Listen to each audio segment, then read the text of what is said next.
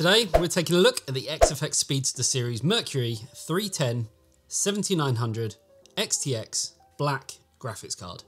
And that'll be the first time and the last time I use it by its full name, because it's a bit of a mouthful. It's also a very big card with a lot of features to talk about. But before we get into that, here's a quick word from this video's sponsor.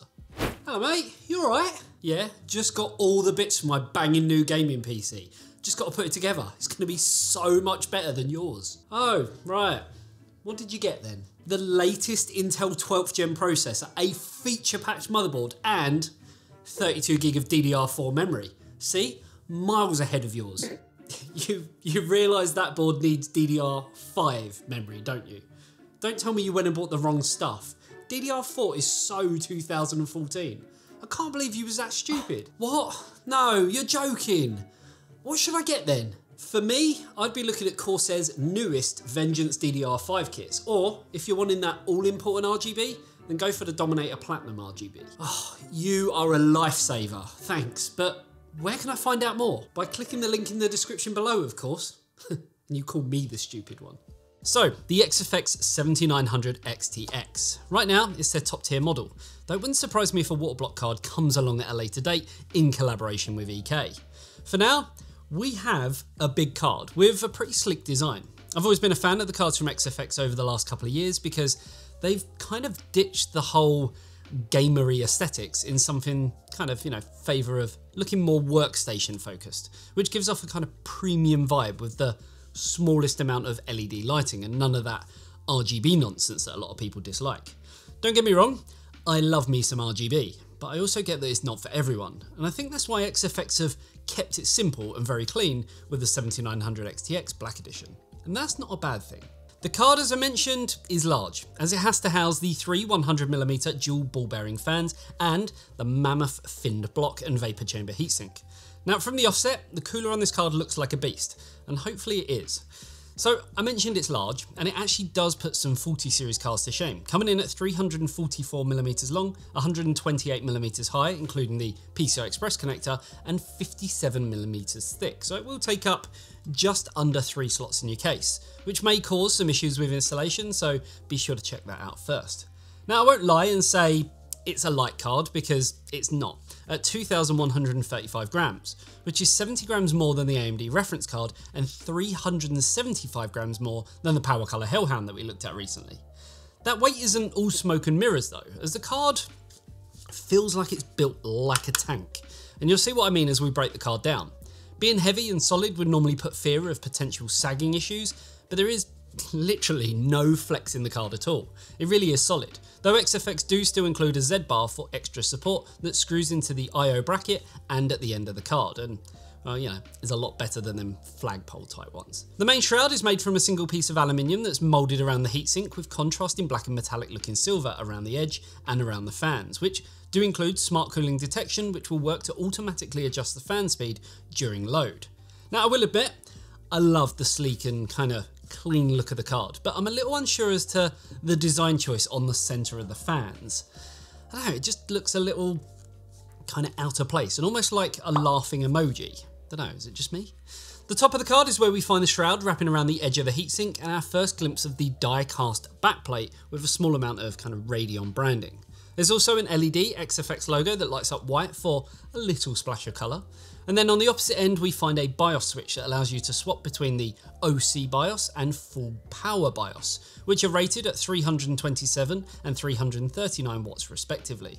Though XFX do claim that though the higher power limit is based on AMD's recommendations, there are a few variables to it. So if you want to get it fully stable and things like that, yeah, it's going to come down to silicon lottery and things like that. And really it is recommended for overclocking enthusiasts only.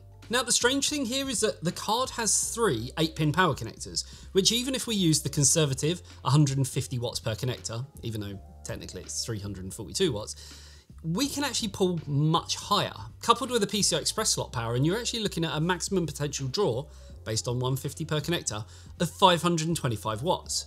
So why has the card got 3 connectors instead of 2? It really could just come down to splitting the load.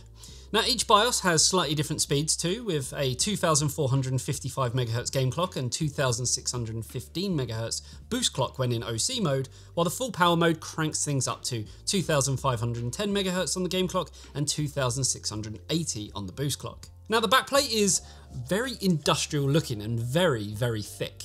I actually think it's the thickest backplate I've seen on a GPU in quite some time, and features a kind of nice ridged design, which I'm sure is to aid with heat dissipation and not just for style and looks. It also takes up the whole length of the card beyond the PCB, where it has a small cutout for airflow and heat to pass through. Now at the very end of the card we find a small opening which should help with airflow passing through to the main part of the cooler, as well as mounting holes for that included Z support bar for extra stability. On the I/O we find a small amount of ventilation and a single HDMI and triple DisplayPort ports that we've seen on other custom AIB cards, unlike the reference AMD card, which also had a Type-C port too.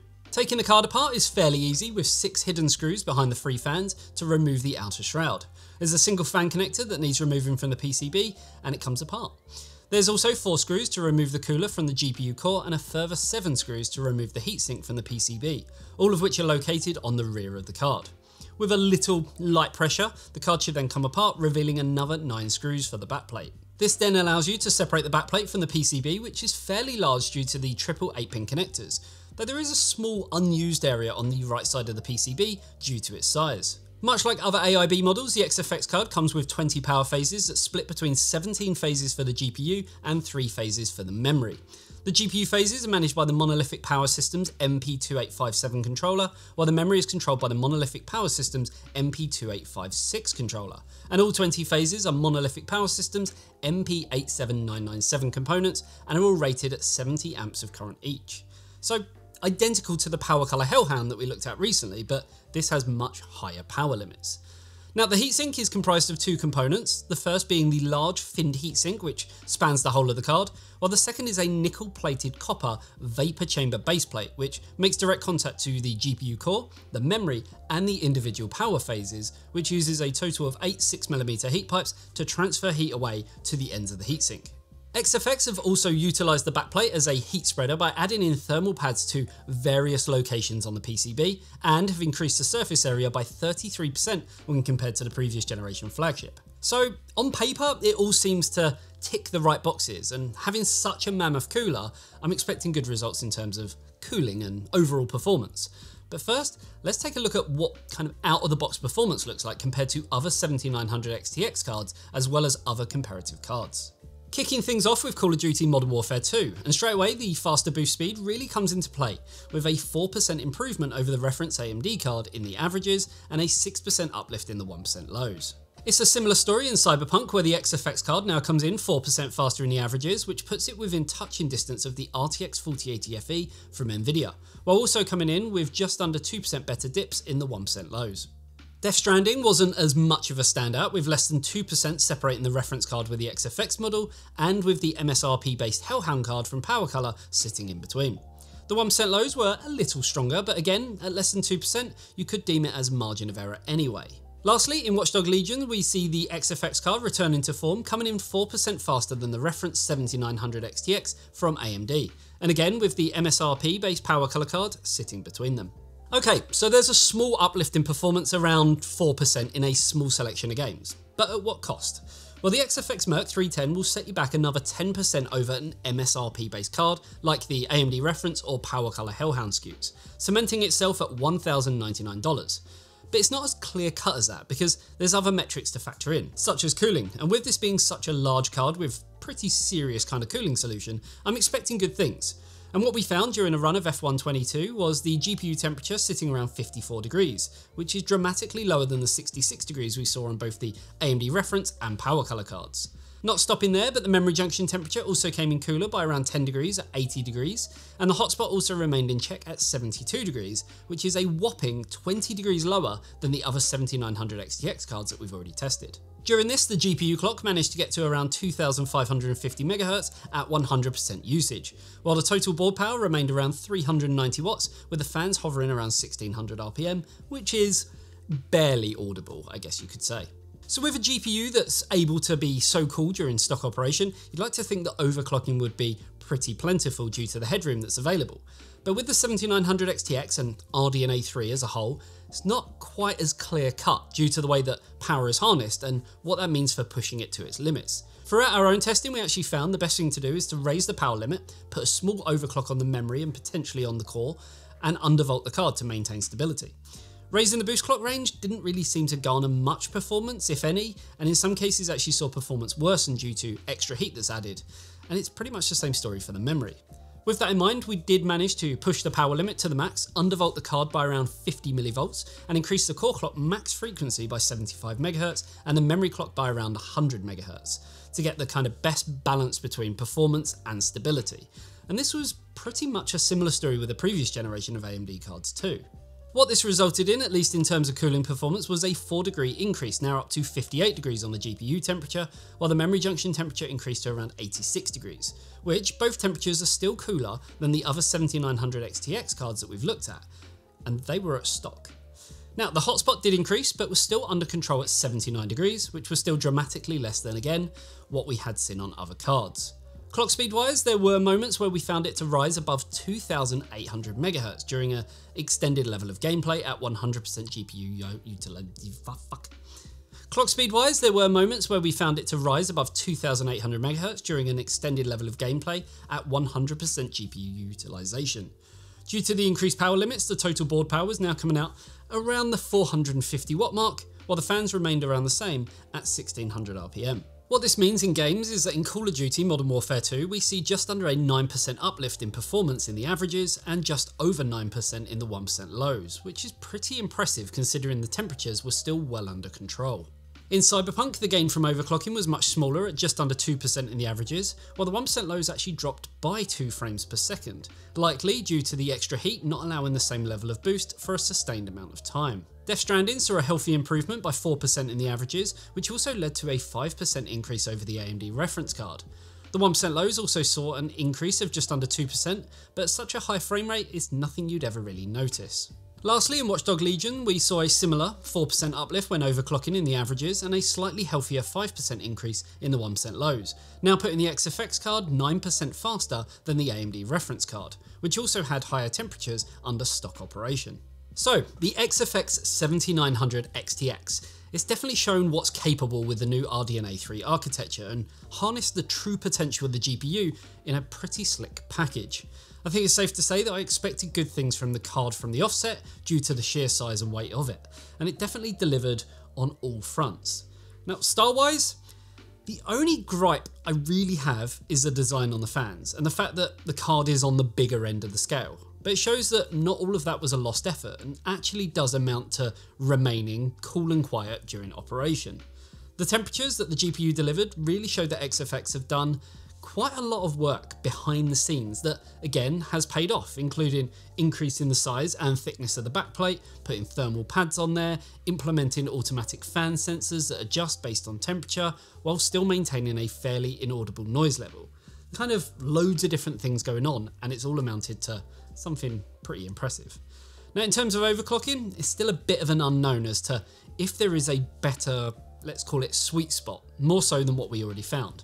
But it does seem, at least to me, that there is a little room, but even like processors, undervolting may be the way forward to get that kind of slight boost in performance in favour of just clocking things to the max. Yes, all of this will cost you an extra kind of 10% over an MSRP card like the AMD Reference or Power Color Hellhound models, but I'm okay with that. Yes, I do wish the 7900 XTX as a whole was maybe slightly cheaper, maybe $100 cheaper, but it still comes in cheaper than the RTX 4080. So yeah, I guess it's a decision that comes down to each individual as to if they're already looking to spend that kind of money, would you rather maybe spend a little extra and get something a little better? I'm not saying that the AMD reference card is bad, because it's not, but this just takes it one step further. I'm still actually looking forward to seeing an XFX EK love child that could take those boost figures and, go crazy with them, especially with the news floating around of crazy boost speeds of 3200 MHz and above. Is this likely what we're going to see from a water block card? I don't know. hopefully we can get one in to look at, and maybe we'll make some content really going through the ups and downs of overclocking on RDNA 3, because it does at least seem to get to a point and then start decreasing in performance as the temperatures rise even higher. Again, it's trying to get that balance. So let me know if that's something you want to see. For now, what do we think of the XFX card? Is it what you expected, or have the cool and calm temperatures actually surprised you? For me, it most definitely did. It's a big card, but it delivers in a big way. So that makes it okay in my book. And there we have it. Hopefully you enjoyed this video. If you did, a like and a sub to the channel would be amazing. And if you love what we do, then consider supporting us over on Patreon. You'll get a ton of super cool benefits, including behind the scenes content, access to our super special secret area on Discord, a live Patreon only Q&A session that we're going to be starting in the new year, and much, much more.